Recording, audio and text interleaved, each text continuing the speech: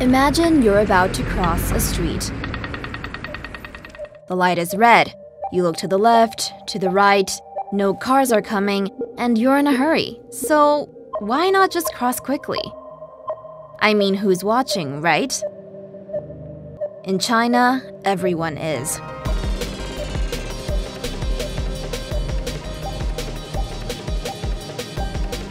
There was a time when China used political indoctrination and a little red book to keep its population in check.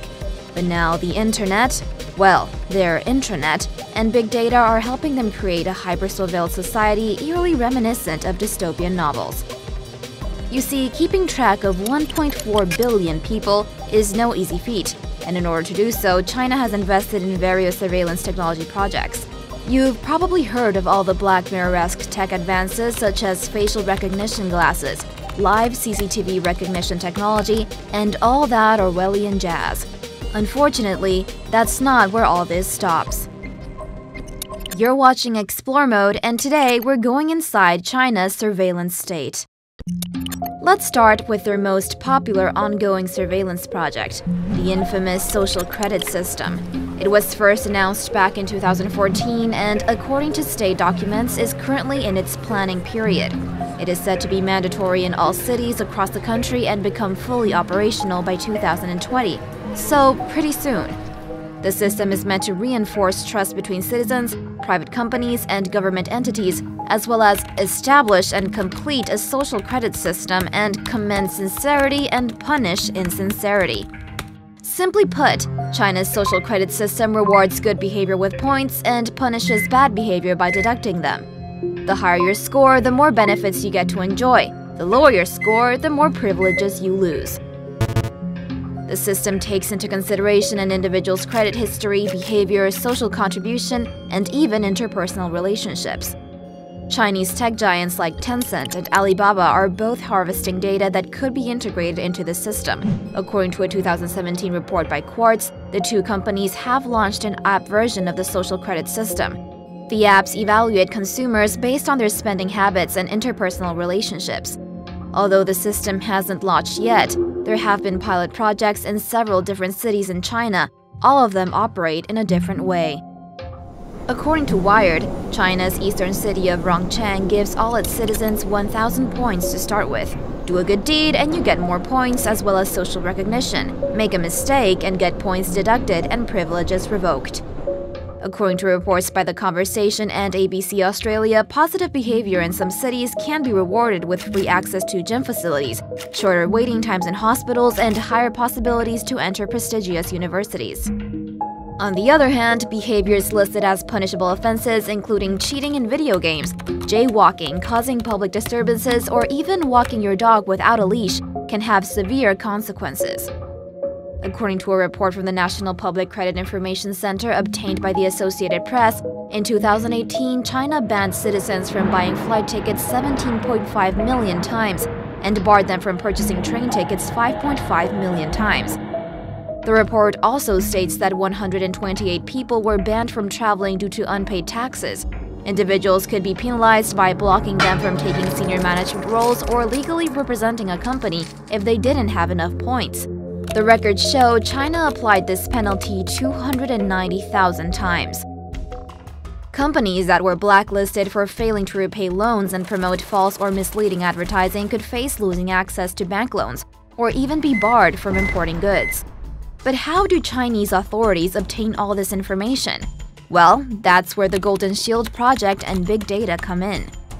The Golden Shield Project is a database-driven mass surveillance initiative that first rolled out in the early 2000s and continues to serve as a foundation for all surveillance and censorship efforts in China. Through this database, China has access to every citizen's and entity's records, facilitating the enforcement of a social credit score system. The now famous Great Firewall was one of the first initiatives under the Golden Shield Project.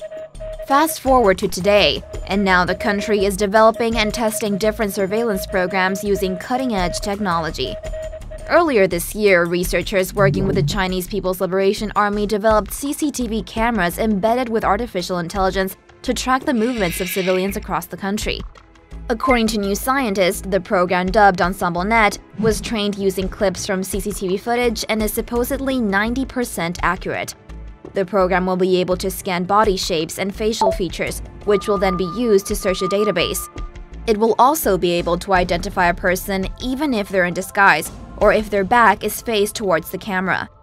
CNET reports that AI-powered CCTV cameras have already been used by Chinese authorities to track down fugitives. China plans to have over 600 million of these AI-powered CCTV cameras by 2020, according to Q Daily, a Chinese online publication. But wait, there's more. Way more.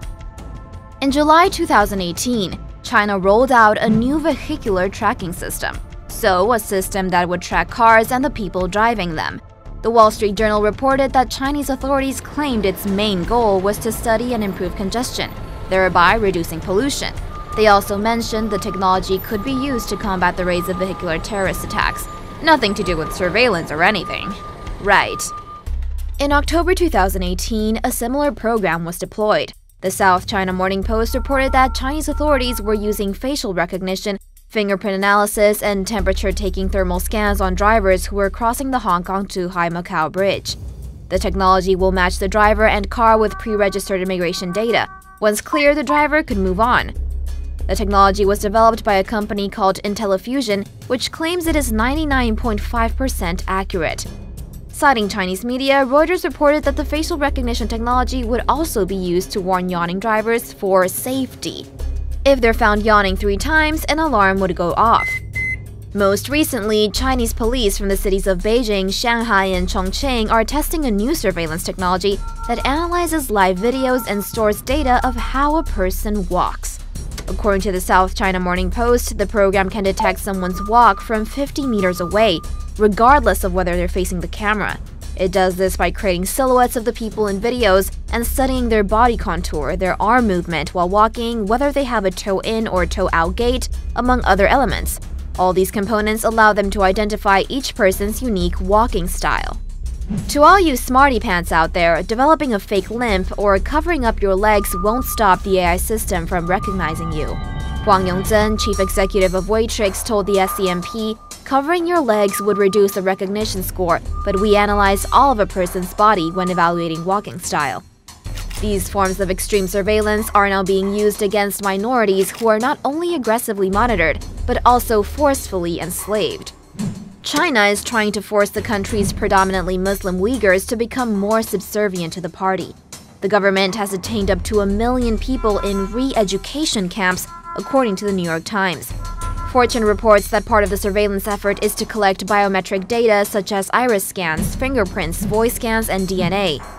Human rights groups and Uyghur activists say a comprehensive DNA database could be used to chase down Uyghurs who resist conforming to the campaign.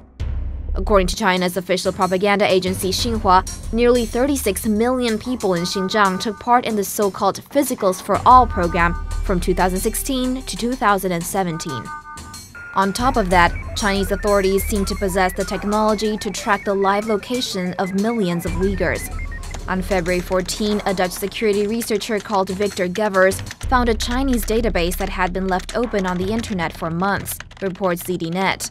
The database belongs to a Chinese video-based crowd analysis and facial recognition technology company called SenseNets.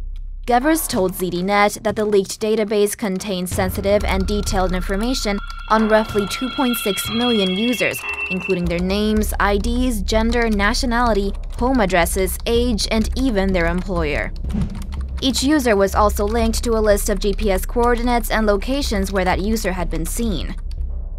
The database also had a list of trackers connected to GPS coordinates. These trackers seemed to be the locations of CCTV cameras. Some of them were tagged with names that specified where they were located, like mosque or restaurant. And if you thought local authorities were exempt from scrutiny, well, you thought wrong. China has also developed an anti-corruption AI system appropriately called Zero Trust, made specifically to identify corrupt public officials.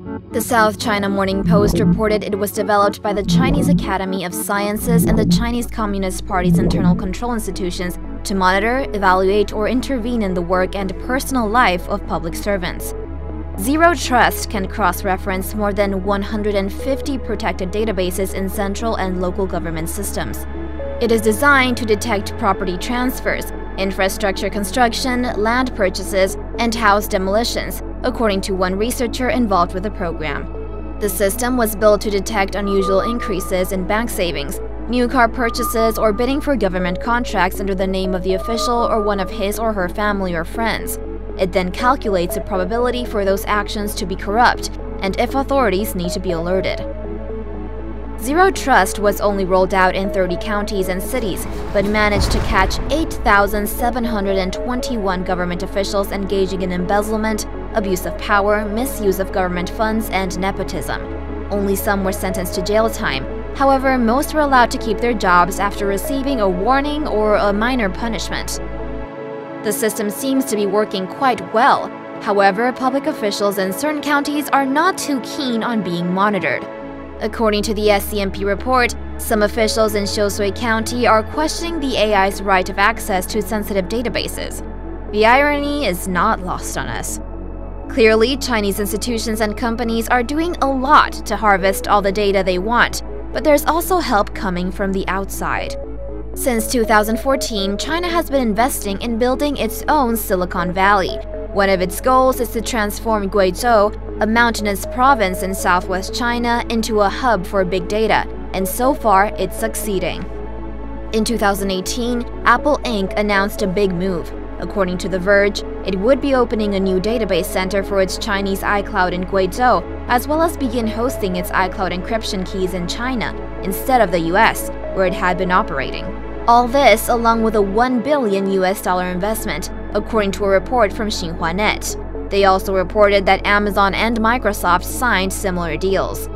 It is clear why this raises privacy concerns, considering all data would have to be reviewed by Chinese officials before transferring abroad. Evidently, China's surveillance revolution is in full force, and it will not stop anytime soon. The New York Times reports that by 2020, China's streets will be monitored by roughly 300 million cameras, and China's law enforcement plans to spend an extra $30 billion in surveillance technology. All these efforts are sold to the Chinese population as an investment for their future and safety for the nation. But who is actually paying the price? Thanks for watching this episode of Explore Mode. All the links to all our sources are in the description box below. So take a look if you want to do a little of your own exploring. If you're new, make sure to hit the subscribe and bell button. And of course, the thumbs up if you enjoyed the video. We'll see you next Friday. In the meantime, leave your Explore mode on.